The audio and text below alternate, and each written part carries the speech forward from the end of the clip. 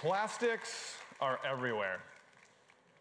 You've probably heard that before, possibly even from me. I mean, I did just say it 3 seconds ago. So there's a good chance you may have heard it from me, but I assure you, I was not lying. The good people at TEDx have made sure that I brought my own data to back me up. Yeah, data on a screen behind me. Yeah, I know. It's a bit of an obscure reference, and you know, TEDx insisted that I do it, and that's the only reason it's here today. I tried to protest, saying, well, you know what? Something this obscure could be alienating to my audience, but they said, don't worry, he's an android. All right, we're getting a little too deep here, but the real data on plastics is actually pretty striking, because everywhere we've looked, we have found evidence of humanity's synthetic existence. On the tops of the tallest mountains, plastics. Depths of the deepest seas, plastics. Snowfall in Antarctica, plastics. Remote islands, plastics. Inside your butthole.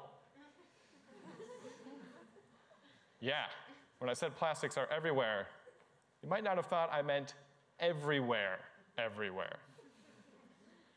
And of course, by butthole, what I mean is plastics have been found in human fecal matter. They've also been found in the bloodstream. They've been found in the lungs. They've been found in the placenta. And there's even data to suggest they could be in your brain.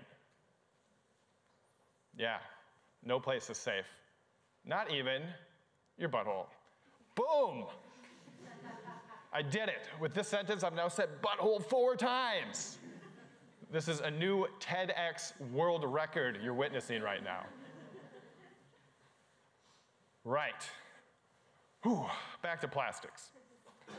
As a researcher at the University of Auckland, I look for microplastics in the environment. Turns out, not that hard to find, because, well, they're everywhere, and a big reason why is us humans love them. And our love for them is growing exponentially. We are on pace to more than triple the amount of plastics on this planet by 2050. Meanwhile, things like the global birth rate are actually declining. So from this, you might gather that we're loving plastics more than we're loving each other. However, there are some researchers that think that these two trends could be related, but more on that later. Now, you might think with all this plastic pollution, surely we can just recycle it away, right? Well, unfortunately, less than 10% of all plastic that has ever been created has been recycled. Less than 10%. So that means a lot of it is going to just go into the environment where it can break down into tiny, microscopic pieces and travel across the globe. Even to small countries in the middle of the Pacific that are so remote, they often get left off the map. Here in Aotearoa, New Zealand, plastics have arrived, and they're actually falling from the sky. Here in Auckland, when it rains, it's literally raining down plastic. Pretty grim, huh? When my research team actually made this observation, I'm not gonna lie, it was pretty cool to see all the plastics in our sample until we realized what that actually meant.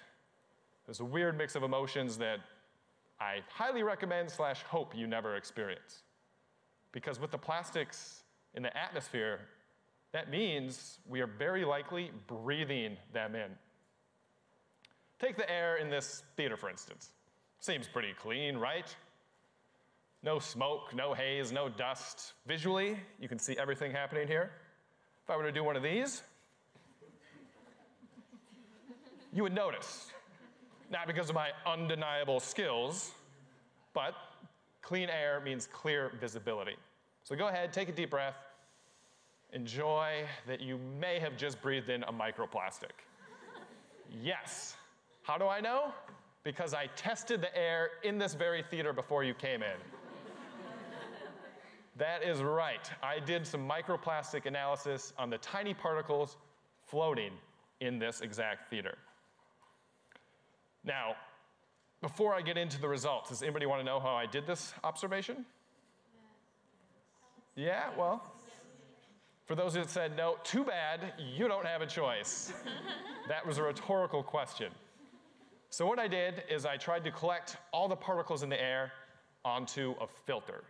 Similar concept to if you had a coffee filter, but instead of looking for ground up coffee beans, I captured all the little tiny aerosol particles in the air. And once I got this filter, I then took it into the lab and got really nerdy with it. Like big time. Prepare yourselves. This technique I used is called pyrolysis, gas chromatography, mass spectrometry. Okay, those are a lot of big words, but it's actually a pretty simple concept. I took my plastics and I heated them up just to watch them melt to their death like the sick, sad scientist I am. Basically, how it works is I can take these plastic polymers, heat them up, and they'll form a very unique chemical signature in the gas phase. So just by monitoring the gases that are formed when I do this pyrolysis, I can then tell exactly which polymers they originated from. This, of course, is not the only way to detect microplastics. But it is my personal favorite because, well, it's a great technique. You can measure all the plastics at once, there's less restrictions by size, has great limits of detection, and my personal favorite, gives you a plethora of chemical information. And as an analytical chemist, I love chemical information. I'm serious, like, pour it over me right now. Sorry, I can get a little carried away when it comes to chemistry. Whew, what were we talking about? Yes, plastics in the air right now. So when I did this analysis, I found 3 different polymers in the air of this theater.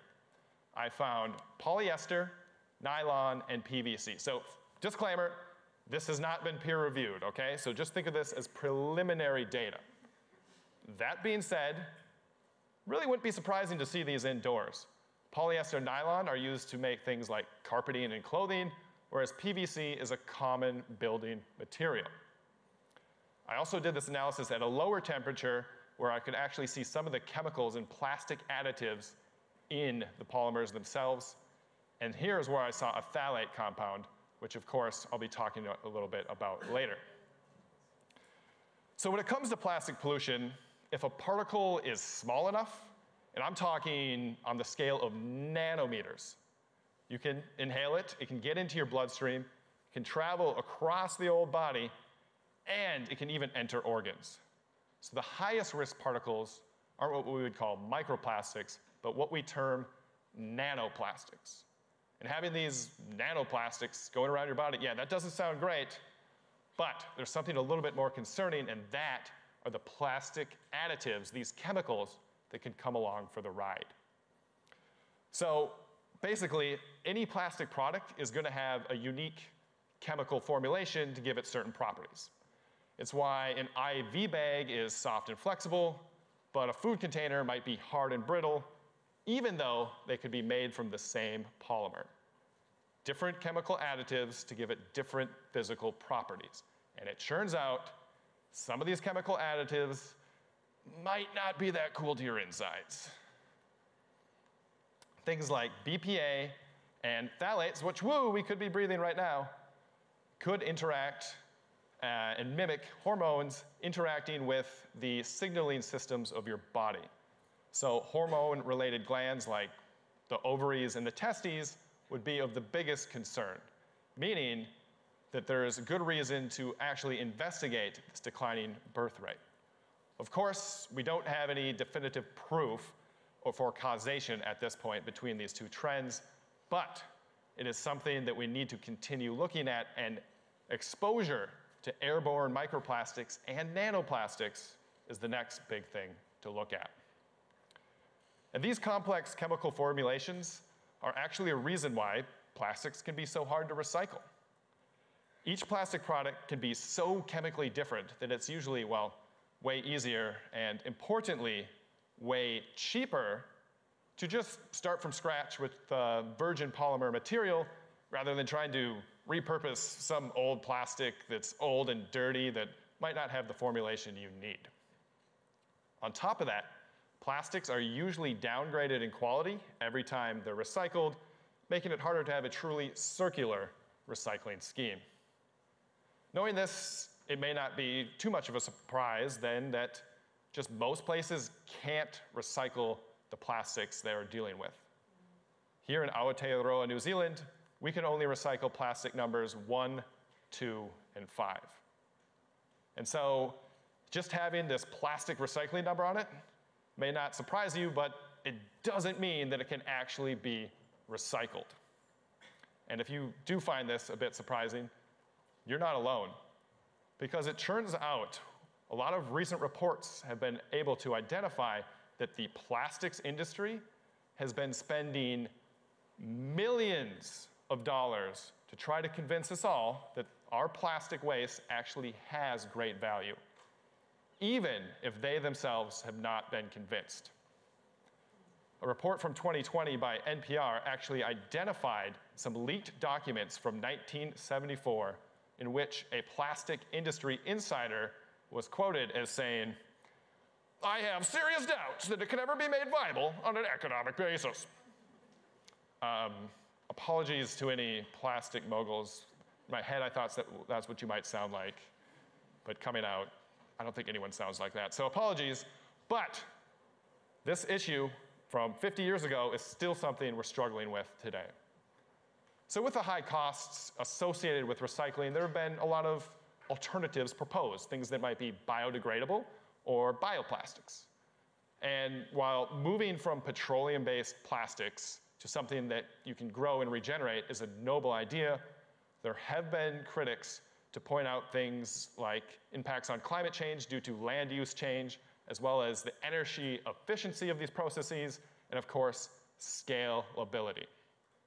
Additionally, things that are marketed to be biodegradable or oxo-degradable actually aren't that much in practice. In fact, here in Aotearoa, New Zealand, the Ministry for the Environment currently does not recommend the use of compostable materials as a first option due to issues with sorting and the need for specialized composting facilities, along with the chemical additives involved, as well as still the production of waste. Now, that's not to say that we shouldn't be researching these alternatives. We absolutely should. But currently, right now, there isn't something out there that can save us, so we should not be relying on technology alone to do so. And of course, none of these alternatives are addressing the real big problem. Our plastic production is currently far outpacing any of our waste solutions. And it is significantly cheaper to prevent plastic pollution than it is to remediate it. When it comes to recycling, we do need a circular scheme where a plastic product that's used can get returned into a new product that has similar value. But currently, only 2% of recycling is done in this way. I won't dwell too much on the circular economy because that's just a whole nother talk in general. But if you are curious, head into the YouTubes, type it in, and you may find 1 or 2 TEDx talks on that very subject. Maybe. The key point from all of this is that there is no silver bullet that is going to solve the plastics problem. We need a multi-pronged approach to address this complex issue, and it's going to take smart government policy to help us.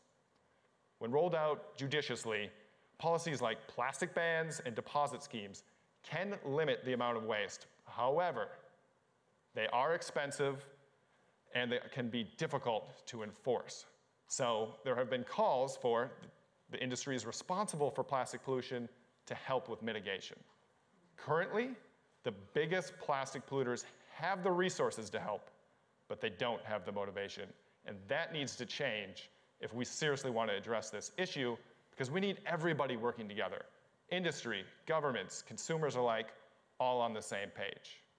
It's not fair to sell the idea that, hey, if we just recycled more, this problem would go away. It's much bigger than that. Yes, we do need to recycle, but it needs to be improved, and it needs to increase with production of our waste. We also need to reduce the amount of virgin materials produced, develop more reusable schemes, repurpose the plastic we have, rethink the issues so we can redesign our products. It may be difficult, but if we start making real change, we can improve the future. Because if you think we have a plastics problem now, the situation could get a whole lot worse if we don't listen to our data. Kia ora.